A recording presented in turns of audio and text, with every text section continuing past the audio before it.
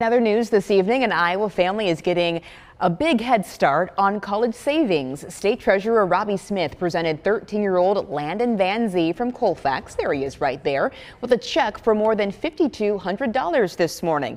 The teen won the ISave 529 College Savings Month giveaway. Smith says 529 accounts are really a great way for families to support their kids' educational future.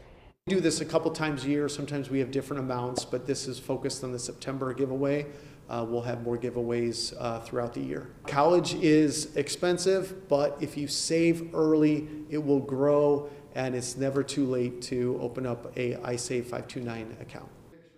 A really smart investment. ISave 529 provides families a tax advantage way to save for education.